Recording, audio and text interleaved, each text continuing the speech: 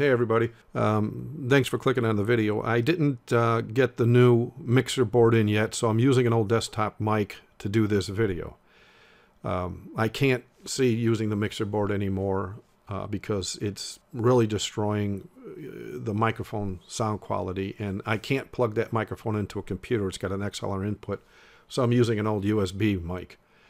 And hopefully I'll be able to get through this video. But I got to do this video. I mean, check out this article. The Pope slams climate change deniers as stupid. What this Jesuit Pope doesn't seem to understand is that most people are not stupid when it comes to what he calls climate change, because we are all on the same planet experiencing the same weather changes. Now, yes, we had a few hurricanes, just as we do every year. And just so you know, those hurricanes were bad, yes, but they were not as bad as the media reported them to be. They're obviously pumping up the numbers to help the Pope and his long prophesied agenda regarding climate change. I mean, I'm going to put a link in the comment section below about an animation that I came across that compares hurricanes the last few decades. And Irma, Harvey, and Jose were large storms, yeah, but not the largest. In fact, Matthew was much larger than Harvey, Jose, and Irma was only 15 miles wider than Katrina. And just so you know, Irma was 400 miles wide. But Sandy was 1,120 miles wide, literally engulfing Harvey, Irma, and Jose altogether, with 3 miles to spare. In fact, you could fit another Hurricane Harvey inside Sandy and still have 3 miles left over. But Irma and Harvey got much more airtime in the media than any other hurricane in history, because we now have a Jesuit Pope who needs to do what Satan demands, seeing how he knows his time is so short. Plus, when the Pope says the stupid people should ask the scientists, he is actually talking about his small handful of paid-off politically accurate scientists that prophecy declared would be very active in our day. What the Jesuit Pope doesn't seem to realize is the stupid people actually know when he says climate change, he's really talking about global warming. And everyone, including his own scientists, know they messed up and picked the wrong scenario when Al Gore and John Paul II got together to fabricate this whole thing decades ago so as to hide the truth about the soon-to-start 7 last plagues that are actually the end result of their agenda, wherein they use the natural disasters as a way to enforce the mark.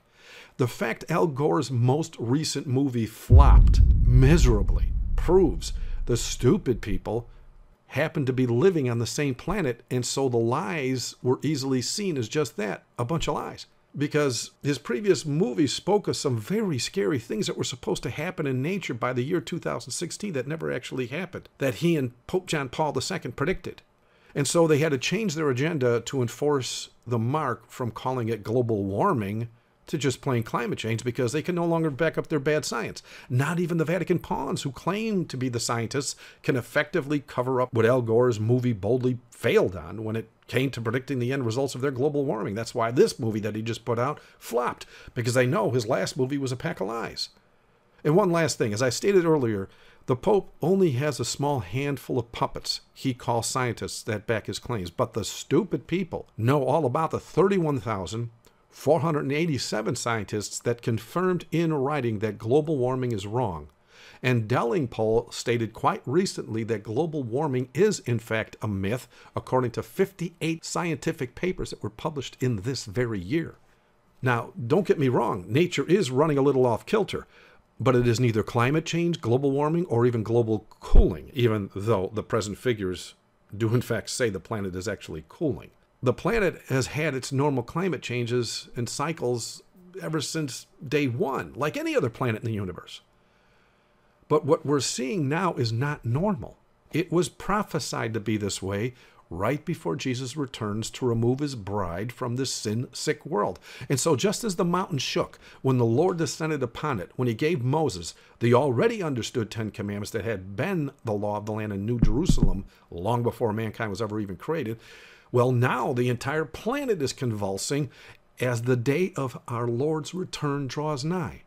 And by the way, anyone that declares the end is not yet nigh, as John Paul II stated back in 1998, that, my brothers and sisters, is the true definition of stupid. Thank you for watching. God bless.